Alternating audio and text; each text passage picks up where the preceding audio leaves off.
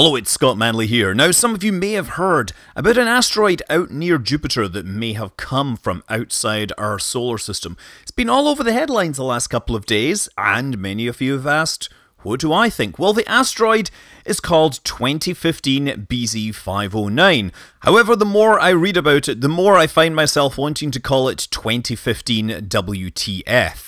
Yet this object has a lot of really strange properties, and one group who was prompted to look at the dynamics of its orbit basically declared that they think that it must have been an interstellar object at some point. Now, I'm not really convinced by their argument, but let's rewind and actually look at the object and why it's so fascinating. The object was first observed in November 2014, but they only get 3 data points in a single night, so they weren't able to come up with a proper orbit for it. It would wait until January of 2017 before they got more observations and they got a long enough arc to determine the orbit and say, what the heck, this thing is going around the Sun retrograde. The vast majority of objects move around the Sun in the same direction. In fact, there's only about 80 known retrograde asteroids out of almost 800,000 known objects. So the odds that an object orbits the Sun in the wrong direction is 0.01% or less.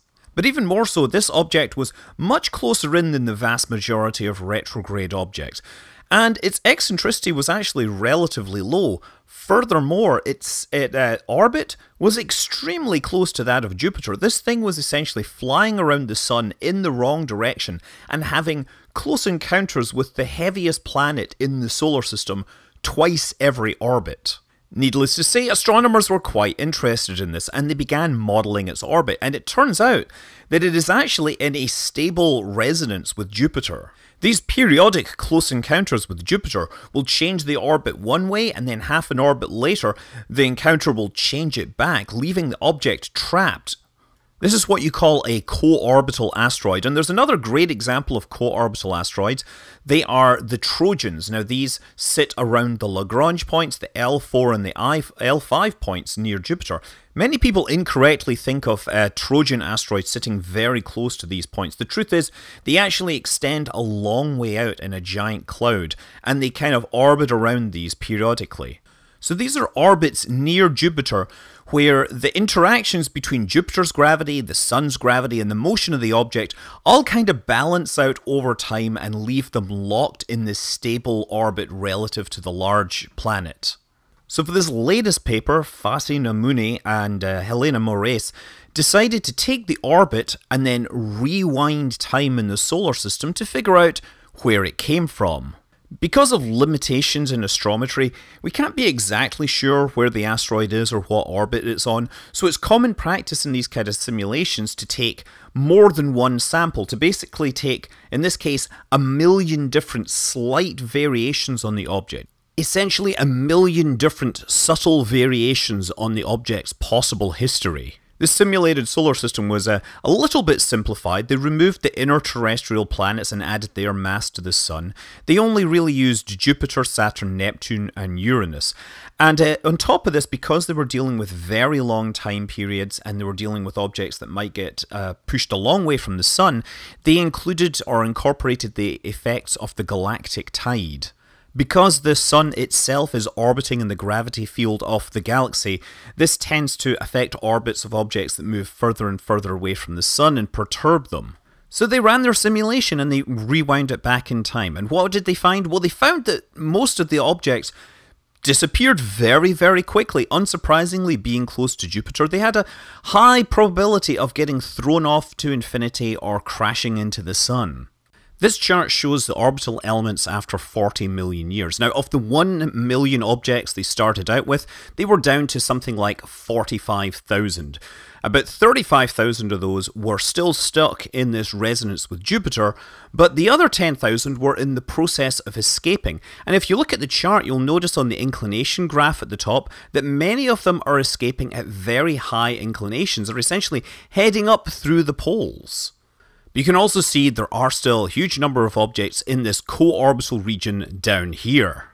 Don't worry if you don't follow these charts exactly, they're just showing that the objects change their orbits over time due to the effects of Jupiter. Now, that was 40 million years, they rewound it to 4.5 billion years ago. Back at the origin of the solar system as we know it, there were only 27 possible objects that were still in this resonance. While the median lifetime of the test objects had been about 6.5 million years, some of them had found just exactly the right orbit and hung on right back to the start of the solar system. In fact, they rewound it even further and they went back like 40 billion years. And the authors did point out that running a simulation that far back in time very likely could have led to numerical precision breaking down and objects getting lost just simply because of errors in the computer simulation rather than in, the real version. Now, how they get from this to deciding that it's likely an interstellar object is a little philosophical. So the authors argue that the chances of us seeing this asteroid at this particular moment when it's in this amazing special orbit would happen to be really, really remote, and therefore it's more likely that this object actually is in a stable resonance that has lasted the lifetime of the solar system. And therefore it must have been captured about 4.5 billion years ago, and that is before the solar system had an Oort cloud. That is a scattered population of objects that could have made their way back down through the polar orbits into this resonance. 4.5 billion years ago, it would have had to come from somewhere else. It couldn't have formed in this retrograde orbit, and it probably couldn't have got kicked into this retrograde orbit. This is their kind of line of arguing. And I'm not really 100% convinced by this. For a start, their own simulation showed millions of objects essentially disappearing off into interstellar space. Well, of course, these things are reversible. That means that there are hypothetical orbits for these things to come in from interstellar space and come down into this orbit in a few million years. And then the question is, are there enough objects coming into the solar system to have one of them fall into this exact capture path? Or is it more likely that an object sat in this orbit for the life of the solar system? All I can say is I think that it needs more study, and of course the next question that people ask is, well, if it's this really cool object from outside the solar system, why don't we send a space probe to it? And my first answer to that is, well, it's in a retrograde orbit, and you would need a lot of delta V to actually get into orbit and rendezvous with this thing, because you'd have to flip your entire orbit around and go the wrong way. And I'm sure there's some astrodynamicist out there that's already done the math and figured out that there are potentially gravity assists that could do this.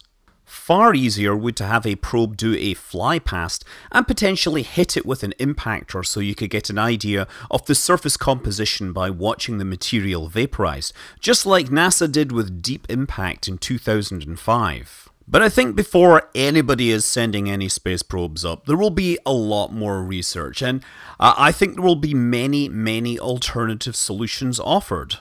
It is a big universe out there, and there's always new things to surprise us. I'm Scott Manley. Fly safe.